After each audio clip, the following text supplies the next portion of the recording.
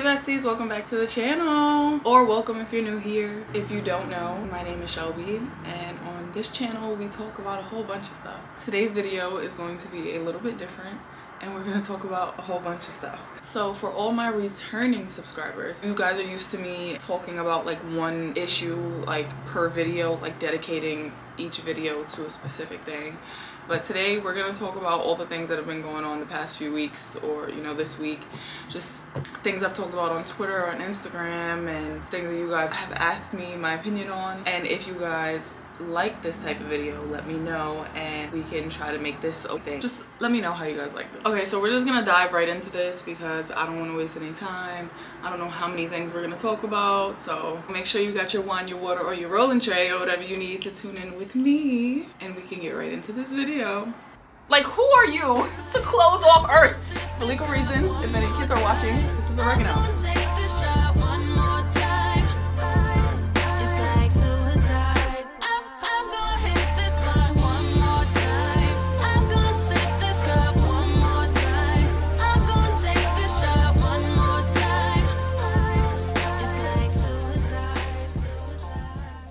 Hi. When did you get here?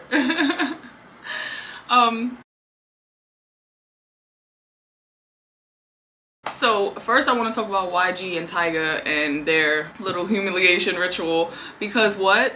Like, I don't care how many people want to say it's giving white chicks or whatever. Like, y'all ever thought y'all was gonna see YG in a wig and me? Like, I mean, TYGA, maybe he spends a lot of time with the Kardashians, but come on, what is this? What is this? And it's like, when are men gonna stop dressing like women to be funny? Like, I've said it before, for a bunch of people that love to say that women aren't funny, they're only funny when they're dressed up as women. Like, okay. So yeah, they clearly needed some relevance and they got it. So I guess we'll see what comes from it. I'm just gonna mention this really quick because I mentioned it on Instagram. Chris Brown's album dropped, and the deluxe album has 33 songs. And I had pointed that out because, that's a Masonic number. And if you notice, with most of them,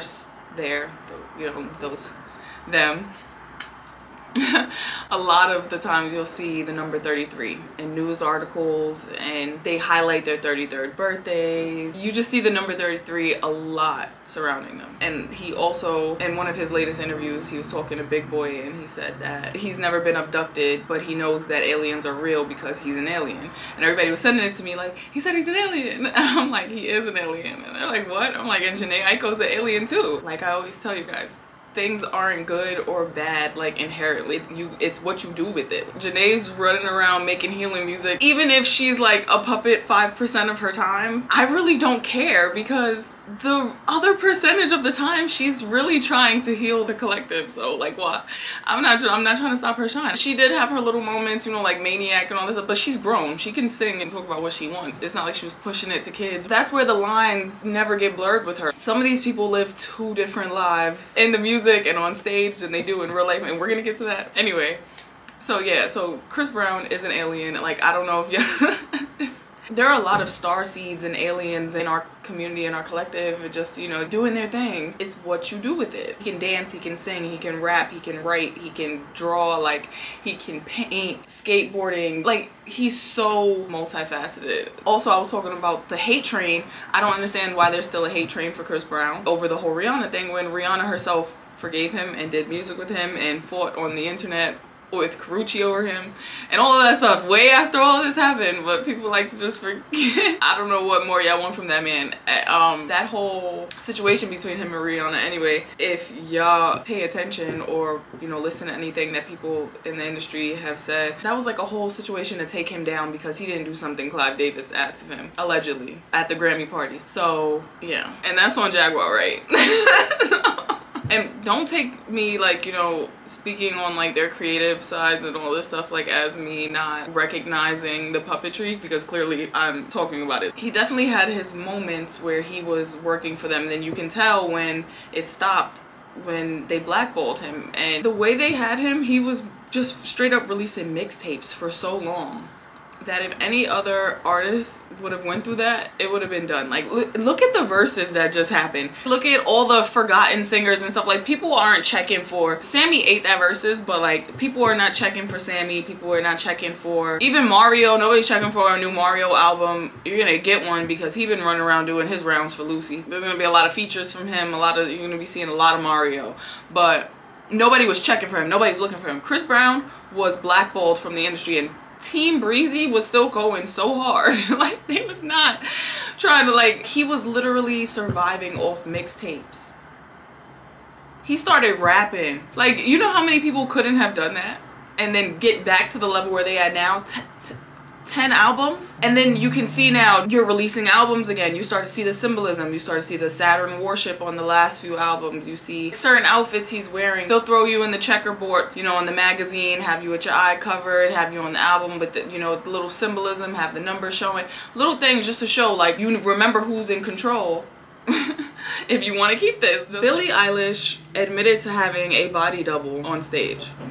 I'm tired of them using this whole body double thing. They're clones. They have clones. Yeah, they do like body double stand-ins, like people that wear the mask and stuff. This is clonery. So when people talk about clones being real and things like that, they're telling you, they're telling us. They don't go to all of their performances. They don't do all of those interviews. Sometimes you see your favorite artists and they look a little different this day and you're like, why do they look like that? Or why won't they take those sunglasses off? Why is Kanye walking around with a full mask on, showing you 100 other Kanyes around him to tell you how easy, like, yo, and then people just like, this is art, this is creative, oh my gosh, he's Jesus. Like, really quick, I want to talk about MENA calling SAFAREE out for supposedly being a and talking to or engaging with DJ Self's daughter while she was 15. Allegedly, whether that's true or not, I don't even want to talk about SAFAREE and the girl, like, because clearly we all know that's disgusting, and him and his own, everything about them is just attention seeking. Who knows what's real, what's not. What I want to talk about is people like Erica who wait until they're on bad terms with someone to come out and say this. You knew what he was into and what he was doing while y'all was together, and you still chose to stay and have 2 kids with him. But now that he's with another girl and you're mad that he's not coming home, you want to out him for liking little girls? It wasn't a problem when he was home with you and y'all was on Instagram acting like everything was great while you was popping out babies and ignoring your first child. But now you want to tell the world that he's a... And then this goes to show you how many people in the industry really are, but people are too afraid or in this trance, or because these are not real friendships, they're not real relationships. A lot of this stuff is PR, and because they're in the same circles. 6 degrees of separation. Speaking of 6 degrees of separation, I made a Twitter post talking about Ghislaine Maxwell only getting 20 years, but them not letting us know who... How do you give somebody 20 years for trafficking and then not let us know who she sold them to? Who were they giving the... Who? She was just taking kids and just... models to nobody, just dropping them off on beaches? Everyone's besties with her, but nobody was involved. Naomi, very like buddy besties. Then we have Naomi and Harvey. Then we have Harvey and Jay-Z. Jay-Z and Beyonce. Beyonce and Naomi. Jay-Z and Ellen. Ellen and Oprah. Oprah and Harvey. Everybody's connected to her, but nobody's a her. Nobody knows what's going on. I'm trying really hard not to say too much because we're trying to keep this like this and not like this. Anyway, I hope you guys are, you know, picking up what I'm putting down. Next, I said we were going to talk about people not being who they are in the music and on stage and in real life. And that #1 person right now for me is Chloe Bailey. And I hate that she keeps giving me reasons to talk about her because I feel like it's bullying. And I don't like that. I don't like feeling like I'm picking at someone. But does she see what I'm saying? Anyway, who knows? It's just like, girl. I mean, but Beyonce had to go through it when she was going through her rituals too. So we remember those 2007 YouTube days, searching up, is Beyonce Illuminati? Like, come on, like, come on. We all remember back then. But it's crazy now how full circle all of that comes, because back then I used to make fun of it, like, oh my gosh, like all this stuff is so fake, like y'all are just haters, why are y'all talking about Beyonce? Girl, what? Shut up. Like, if me now had to sit next to 15, if me now had to sit next to 15-year-old Shelby and tell her that Beyonce is not whatever I thought she was back then, that's why, like, I try to tell people, like, when I'm talking to y'all or, like, you know, sharing information, I'm not coming from a space of, like, holier than thou and I know something you don't. Like, that's not me. I'm coming from a space of I used to be you. Like, I was literally running around here oblivious, signing deals, thirsty to be seen in offices, singing for people, putting myself in, like, really dangerous situations for this dream, you know? Like, when I tell you guys I've, like, been there, done that, don't focus your energy on it, I'm saying it because I did. Like, I was consumed in it. And some people love it. Some people will tell you that that is what they want. They want to be consumed in that. They want that life, and that's fine. But I'm talking to the people who think that it's something that it's not. At least if you're gonna love it and you're gonna talk about it and you're gonna tell people this is what, you know, I'm doing, this is what you need to support, tell them what they're supporting, let them have a choice. They love this whole illusion of choice thing, telling you something that it's not so that you can be on the bandwagon for it and you don't even know what you're supporting. I'm not down for that. That's why even on my Instagram, I leave all of my old posts up from before I figured all of this stuff out, before I was, you know, on this journey, so that y'all see where I came from, where, like, this passion in me comes from. I was never perfect. I'm not perfect now. I don't know everything. Like, I wish y'all would stop. This rant is also coming from just, like, it was a very long day and people on Instagram keep trying me. So I just needed to get that out. But yeah, Chloe Bailey, so beautiful, so talented, so silly in the head. Why are you letting these people use you? Why are you pretending to like this? She literally, every time she goes on stage and does all of this over-sexualized, hyper Sasha fierce, because it's not her doing it. She doesn't remember it. And she keeps telling us she doesn't remember it. She doesn't know who that is on stage because she doesn't know who that is on stage. Sasha fierce or whatever baby spirit they might have cut off and gave to her. She knows that it's not her and she's telling y'all that it's not her. And I was like, damn, I sound real aggressive. I'm not the violent person. I'm not aggressive. I don't cuss people out like that. I don't know what happened. And everybody's just like, oh, she's just like Beyonce. Then they play the video of Beyonce. It's two CDs. It's a double disc. Right. And half of it is really natural, and the songs are all love songs and really vulnerable and more closer to who I really am. And that's why it's named I Am. And then the other half is Sasha Fierce, who was basically who you guys saw. She's in that position back there. She is, yeah, yes. that's her. That's who y'all saw singing Single Ladies. Over there. It's very different from who I really am. And that it's a separate entity from her when she's on stage and when she's in interviews and when she's at, like, why do y'all be thinking that they're joking? When somebody tells you who they are, you believe them the first time. Like, that took me so long to really understand, like, my whole life. Like, I don't think I really understood it until, like, this year. When someone shows you who they are, believe them the first time. When they tell you who, because they're always going to tell you first, and then you try to repaint the colors and no, they're this and this is that, but I can see you. No, I just told you who I am, what I'm about. I just let you know. Why are you trying to make red flags into pink ones? Like, let's stop doing that. She keeps licking microphones and doing all these extra things, and she gets off stage and she's crying and she's so timid and she's hugging her sister and she doesn't know where she's at or why she did what she did. It really bothers me. Like, but MK Ultra's not real, you guys. They're not taking over their bodies so that they'll perform and do things for them. Telling you to buy things that they've never even used in real life. Like, soon everybody's going to be out of this trance and everything is just gonna be seen for what it is, and it's just gonna be like, wow, who knew? Speaking of people waking up out of trances, let's talk about this CERN portal on July 5th, and this is like from the 3rd to the 5th, I believe, or something like that. Honestly, I don't care about what dates they're putting out. I think they've been doing this. There's been like pictures of portals in the sky people have been sending to me, all these different pictures of like clouds that look like waves. Sleep patterns are off. My dreams feel like reality. I feel like I'm watching myself dreaming. It's a lot of stuff going on, and I just feel like timelines are merged. Things are happening that are not supposed to be happening. And I think CERN has been messing with stuff for a long time. CERN's little logo is literally 666. So anything they got going on can't be too good. They have this giant collider that's supposed to run at double its record energy level. And this is the CERN portal.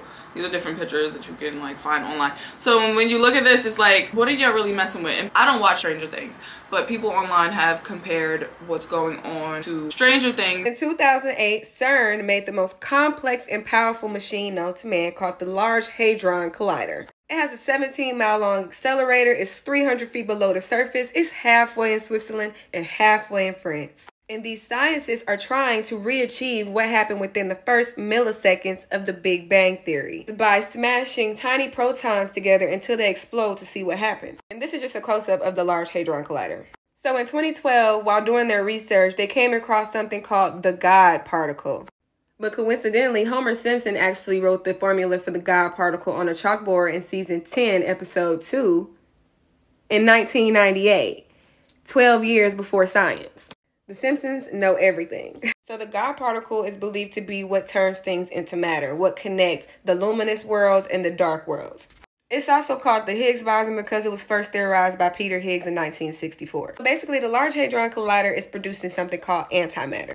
Antimatter is matter that doesn't need to be acted upon. It needs to be contained all the time. It's unstable, it's uncertain, it's volatile. It has the strength of 4 atomic bombs. And scientists said they did a study at a college where they contained it and stranger things started to happen. So it's believed that this antimatter is a portal to the spiritual world. This is Steve Hawkins, a world-renowned scientist who is also afraid of the power of this machine and said that it could be responsible for the destruction of the entire universe.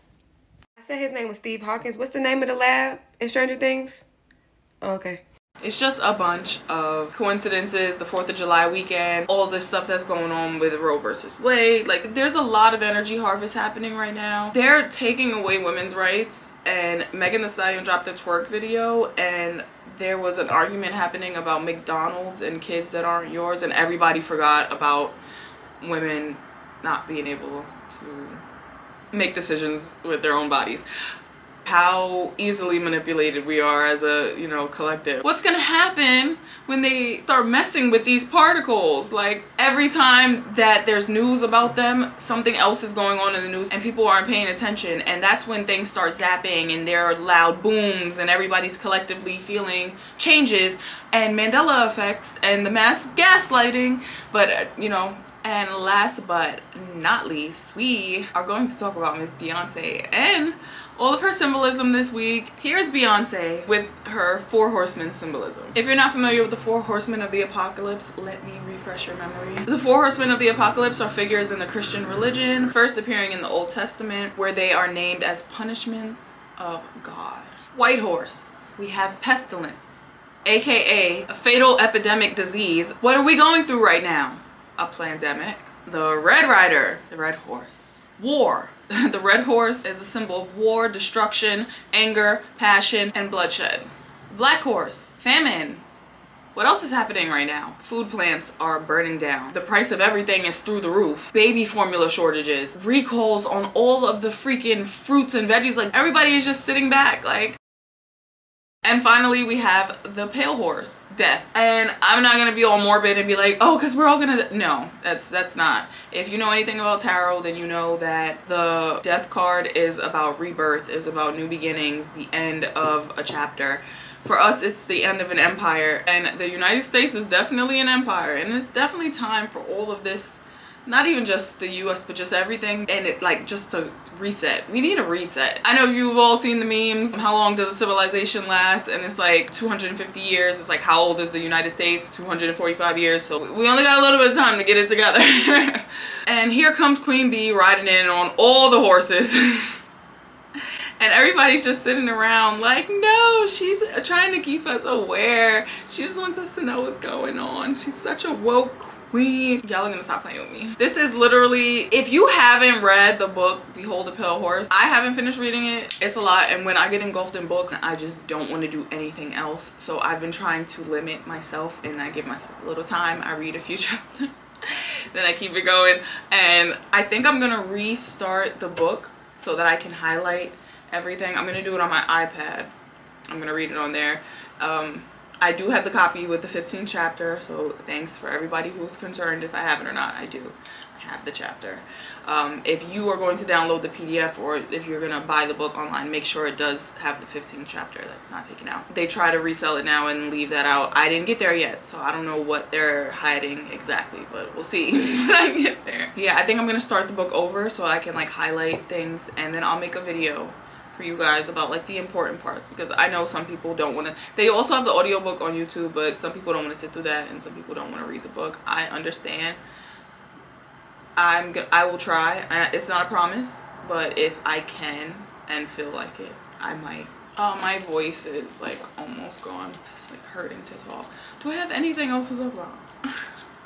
So yeah, Beyonce with that symbolism, and then she drops the 6th song on her album, Break My Soul, and it's just funny how words are spells, and it's titled Break My Soul instead of Won't Break My Soul, even though in the song she's talking about how you won't break her soul and that all, and then she's talking about quitting her 9 to 5 and all this stuff and telling y'all to do a bunch of things that don't apply to her because she didn't write this and that has nothing to do with her. She's the last person listed on the writing credits because you can't fall in love and quit your job. Beyonce doesn't have a job to quit. This job, you know, being Beyonce, she's, oh my gosh. Yeah, please don't lose your, you know, your income because of Beyonce. And I know a lot of people are like, oh, like, you don't have to remind people of that. People aren't stupid. People won't do what their favorite celebrity just told them. Do we live in the same reality? Okay, so yeah, I think that's enough for today. I really do want you guys to tell me if you like this style of video. I will still be making individual videos on topics though.